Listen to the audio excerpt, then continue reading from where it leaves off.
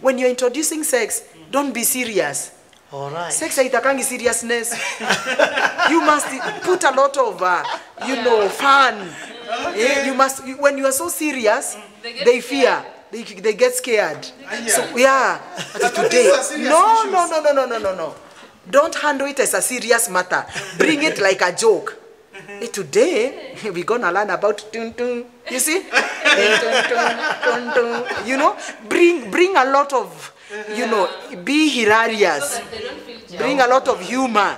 You get that? Bring a lot of fun so that they see, Kumbe, this thing is not a big deal. You get that? But not to say today. I want us to learn, why are you a boy? And why are you a girl? Actually, can you sit there? Can you sit there?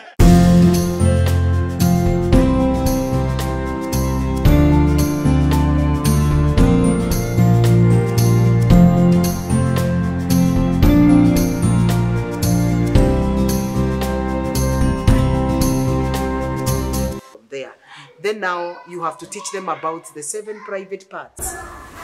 7 private parts. It's not 1? No, there are 7. There are 7 private parts. Every boy and a boy has 6, a girl has 7. Yes, and this must come out from you.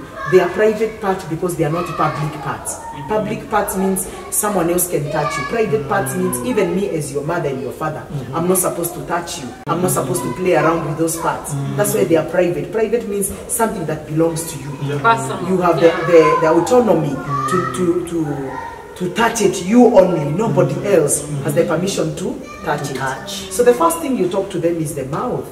The mouth is your private part. You don't go kissing everyone. You get that? There are so many diseases that are passed through kissing, like hepatitis B. If someone has hepatitis B and you kiss them, you get it and it's not curable. It's even worse than HIV. We now have corona. You know, through kissing, one can pass you that virus. You know, if someone has a throat infection and you kiss them, that's your private part. Don't go kissing everyone. Even me as your dad and your mom, I've seen parents who kiss their sons and daughters. It is not right.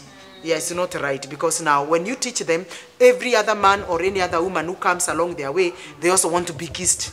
So that's the private part. Another private part of a child is the breast. Whether you are a man or you are a girl, nobody should touch your breast. Remember, your breast is a sex organ. Breast is a sex organ. It's part of the organ that arouses a man or a woman. So no one should touch your breast. For girls, nobody should touch them their waist. It's very sensitive. That's number 3. Yeah, number 3 now. Yeah. And then number 4, nobody should touch your buttocks. And then number 4, nobody should touch your anus for girls. And then number 6, nobody should touch your vagina. And then nobody should touch your thighs. Those are 7. You get that? For the boys, it's all the same apart from the waist. Men are not sensitive at the waist. You get that? So those are the things that you talk to them. Then now you go to the next level. If you want to introduce sex, you tell them that you mention people that they can be able to identify with. For example, if you're talking to your son, you must use people that he knows. My son, you are not supposed to be told by a woman who is like your mom, who is like Auntie Grace. We must mention that. Who is like Auntie Anne, a smaller person, or who is like Auntie Eunice. All the people that you are mentioning, your son must know them. But you give them, you know, varieties. You know, a very small one who is almost at his age, another one who is a little bit older, you know, another one who is like a teenager, another one who looks like auntie now, and another one who looks like mama. Nobody should tell you that they need you insert your penis inside their vagina. And you mention, you know, by name. Yes, their vagina. Nobody should tell you. Not so soon. Mom, Eunice, Anne, and Grace. Dad, Mom, unaweza niambia? Nobody. They need to know that. You are introducing sex in the level of a child, but that is sex. In your mind, you're the one who knows that you're introducing sex. But to the child, you're giving information. And then vice versa. Nobody should tell you, you know, like mom, like auntie, like Auntie Grace, or like Auntie Eunice, and like Auntie Anne, that they want you to insert your penis inside their mouth. You are teaching them about oral sex. You are teaching them about oral sex. When do you unajua ni blow job? When do you unajua ni wa mlambezi? But to the child you are giving information. Exactly. You're getting that? Nobody should tell you, my son. At maybe the age of mom, and you mentioned the same level. He's supposed to tell you that he wants you to take your penis and insert it in the anus. You're the one who is teaching your child about homosexuality. You know, yeah. So that's the way to open up to the children. You get that? And when it comes to the daughter, vice versa. You also mentioned the same. That people nobody, that they can be able to identify. Wow. Not like you, somebody like your dad, not like Uncle Paul, not like Uncle George, not like Uncle Ian. Anastahili kukuambia anataka kuingiza penis yake kwa your vagina. To the girl you're introducing sex. Wow. And no, can you see that? Mom, I'm seeing two things coming up. I think in parenting has to be really intentional. Yes. Like we have to create that intentional time for talking about these things. Yes. One thing that has really stood out my husband is the communication. Talking to children in a friendly way. Another thing is, Mama alisema earlier, affirming them. So how do we affirm them? Or when we are talking these things, after creating that environment, also you affirm you want to build their confidence in a way that they don't attach their confidence to things, their looks, their outward looks, but just themselves. Yeah, before you answer, you will answer all of them. And then also you have talked about giving this daughter and this son this information. Yes. Now, am I as a father going to teach the boy and then as a mother teach the girl? Or I can teach both of them, or we do it together. All of us tuvamie kijana, then tuende tuvamie msichana. Ama mimi chukua msichana. I don't think there is any formula, because already you have agreed as a mother and a father. I don't think there is any formula, because already both of you are aware this is your season of teaching your daughter and your son about sexuality. But what I see works best is when you swap. I take the girl, you yes, take the boy. I take the boy. Then after that, next time, we swap again. I take the boy, and because there's something probably the father did not explain properly, and I'm able to explain, and vice versa. So you both exchange. You can begin with one, or you can, but I see the swapping working very well, because they get so excited that it is dad who was telling them about themselves, and it was mom telling them about their penis. You know, they get so excited. So let's first of all begin with swapping. Then after that, now the individual, now the daughter comes to me, and that, and so I affirm and rectify or add on what daddy said. That one works very well. Then after you have done that, that's when now you bring them together and you tell them, we've had now talks about sex, and we want to see, as your mother and your dad, what did you understand? How did it come out? I want to start. Now you see, even they are competing. No, it's not called susu, it's called vagina. Hata wao tu ndio watakorektiana. No, haiitwi susu, inaitwa penis. Wow, una there? Mom hata aliniandikia ni VAGIN. Dad wrote to me. So you find now, they have now even notes to compare. It becomes a free topic. Then, when you're introducing sex, don't be serious. All right. Sex haitakangi seriousness. You must put a lot of, fun. You must, when you are so serious, they fear. They get scared. So, today, no. Don't handle it as a serious matter. Bring it like a joke.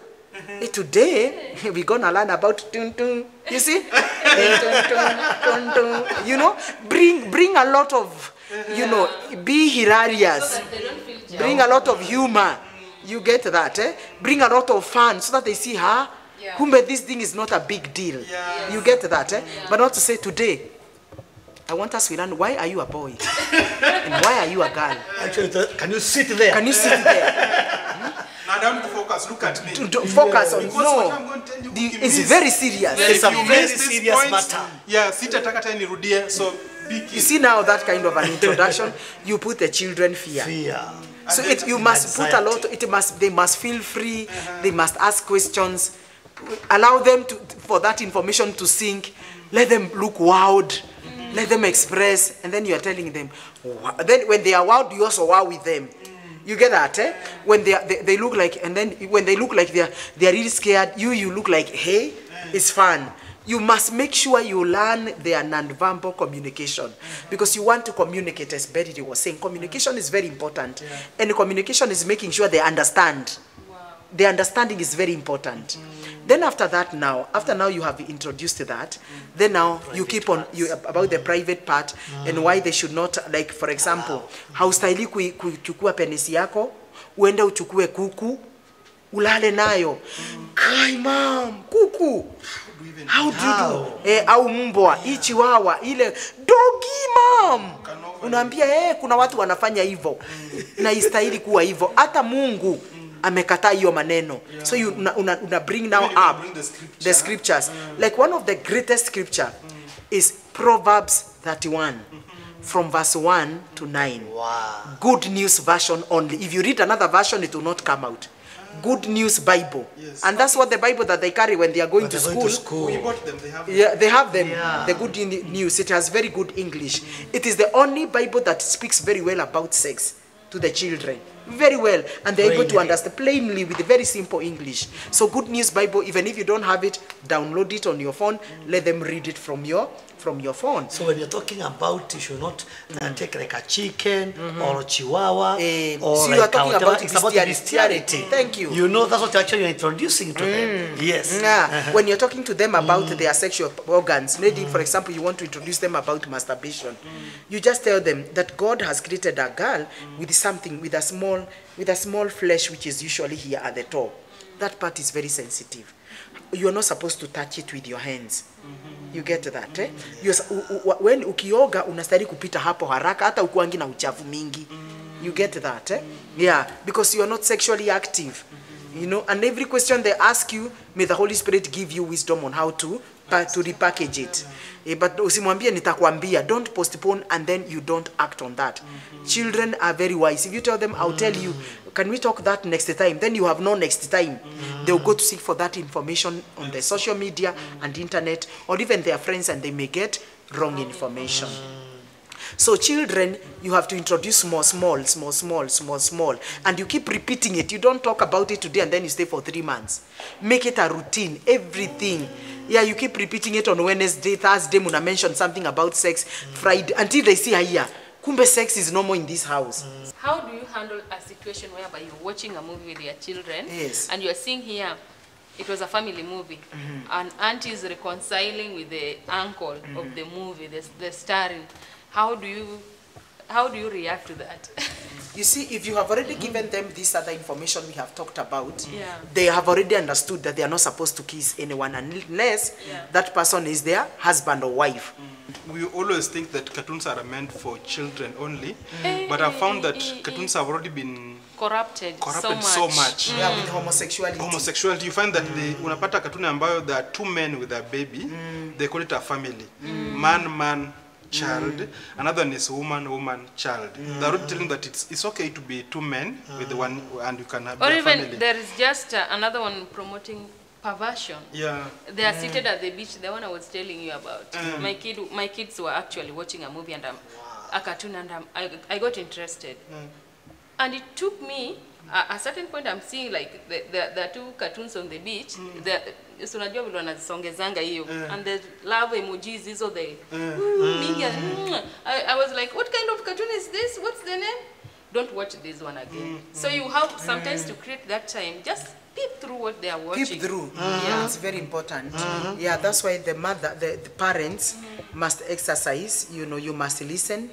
You must be open. Yeah. You must observe. You get the point, eh? And you must be keen. That is the word look. You must listen. Yeah, you must have eyes that hear and ears that see. Then always in parenting. Eyes that hear, ears that see, When you are parenting children, Yes. you must have eyes that hear, and you must have ears that see. Okay. I knew So that, I didn't get that. So it means hata kadi wako jikoni, nafanya vitu zangu na wako sitting room, my ears can see. You should see. You get the point? That's the parenting. And the eyes are Yes. hearing. And then the word look, you must exercise. The word look, the L stands for listening. You must listen. What are they watching? That's the way she said she listened. Then after that, you must be open. Yes. What is this that you are watching? Inaito aje? What cartoon is this? You get that? Then you must observe as a parent, and you must be very keen. Keen, you must be keen. Hey, keen and what? Yeah, and that's why it's very important when you are with the children, go to their bedrooms, get to open those drawers. You might find a sex toy is there, and it was given by a neighbor. But if you're not observant, you are not listening, you are not observant, you are not open, you are not keen. Some of these things will be introduced to your children in your presence. Also, we have teenagers, maybe they already have laptops or phones. It's always good. They said you can get in a boy's or a girl's room, and you see her maybe closing windows on the laptop very, very fast. She must have been watching something that when you got in, Mostly pornography. yeah, alifunga haraka. Also their phones, take their phones, go through their history of browsing, check their browsing history of the boy's phone, of the girl's phone. Just walk in their rooms, because I know unapata teenagers ambao wako tayari na phone form 2, you've bought them a smartphone, you form 1 on a smartphone. I don't know if it's right, but you'll tell us that one later. But you find that you just pop in the room in time, can be help me with your phone. Yeah. Then to a password, you go and check through the history, recent conversations, and you can be able to. Yes, that's very important. That's keenness, I think. It's being that's very being keen. And you're able to observe and be able to help them. Yes. And tell them this is not right, this is wrong. And so, like for us, because we have children who are quite big now, we have advised them not to be closing their bedrooms. And actually, I like what you are saying. Yes. And that's why I wanted to say something about that. Because, like my wife is saying, our children, yes, though they are big, we have told them they should not cross their bedroom. Their bedrooms at night. Because, number one, that bedroom is not even their house. You see, to Rijenga. All right? Sometimes we want to go and pray for them at night. Yes. The promptings. Yeah. Exactly. So if they have closed the door, how do we get in? And you see, their You parents must show will them say, that you care, and you care and you love. That's why you are telling them not to open. So it should not be unawambia nisipate mmefunga milango. Hapana. It must be from a point of caring, a point of concern, a point of I may want to pick something from your bedroom and I don't want to disturb you. So let the bedroom stay open but close. But if you are bathing, if you are clothing, if you are dressing, close it. So I was just saying that there are parents who like say they can't get into the bedroom of their children because they have come for holiday, or they think now because they are 13, 18, it is wrong 25, to 30 get years. into their bedroom. No. 30 years still I want a to child. say it is not, it's a long thing. Kusema ya kwamba you can't It's a wrong enter mentality. into the bedroom of your son or your daughter, it is a long thing. Because you never know what you will find in that bedroom. You never know what they could be hiding in that bedroom. It's not a wonder even to find that there are some funny Condoms. things, you know, that you could not have known Panties. if you never went in that bedroom. Unakuta condoms, maybe they are there. Yeah. Train up a child, not an adult, the way he should go. So I think when I am speaking to my son, I'm training him. What he can see out of me, I am training him. Your actions, you are training him. Yeah, my actions, Your words, my words, your non-verbal communication, my non-verbal, my character, Your character. my way of day-to-day life. I am on a day-to-day basis, either consciously or unconsciously. Thank you, Pastor. I am training this child. Very true. That when you get 18, when you get 25, when you get 30, this is how to handle yourself as a man, as a lady. Let's say, when he is old, he will not depart. So if my training was negative, it was toxic. Thank you. Toxic. You know, Yes. that boy Will that be girl toxic. will be double toxic. Wonderful. Because I was training him right from the beginning. Wow. And I think that is why it is very important to check, even though you are angry, you are bitter. It is not about this boy. He's not the one who made you angry. I love that. It's not about this girl. Very true. So separate the boy and the father. You know, separate the girl and the dad. It's very, very important. Because now when you say that the mother and the boy, they are bad, surely. Parents, I want to talk to you kindly. There are two things you cannot put on hold. One of them is tour. You cannot say that let me travel and come after 60 years, I'll continue from where I left. If your wife was 30 when you are traveling and you come back after 60 years, 30 plus 60, that will be 90. What can you do at 90? You can't put on hold tour. The second thing you cannot put on hold, it is parenting. If you left your son at 5 years and you come back after 25 years, that will not be a child. It will be an adult. When you speak to him, you'll be talking to 25 plus 5, that is 30. You might be talking to a husband of somebody. So if there are things and values that you never put in them, it will be too late to do that. But there are things that can wait for you. You do the most important for now. Looking for money, you can put on hold that. You first of all take care of the most important. Project, business trips, and all that. These things can wait for you. You first of all do the most important. And I want to remind you, when we are gone and we are out of this world, when people are talking about you, they don't talk about the Prado you bought. They will not talk about the land that you acquired. Not about the business that you had. But they will talk about the wife and the children that you left behind. My question is, what are we going to talk about your children?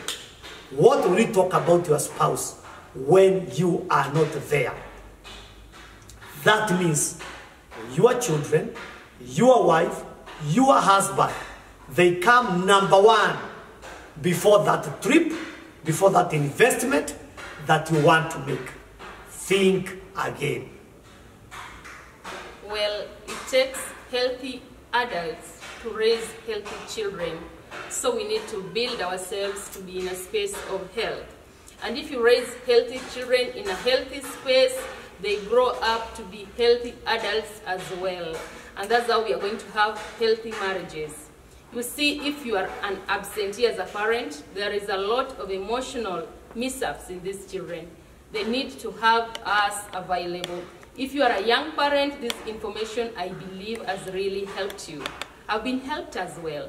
And if you've gone ahead, please don't lose hope. You can still go back, recapture, and do the necessary needed to be done. Wow, I want to speak to all the parents who are listening to us, and I want to tell you that there is no script, there is no manual for parenting, but the word of God is very clear, that the training, it is your part and my part for me to do. And I came to tell us that you need to train your daughter and your son as a mother and father. Values that they will remember when you are long gone.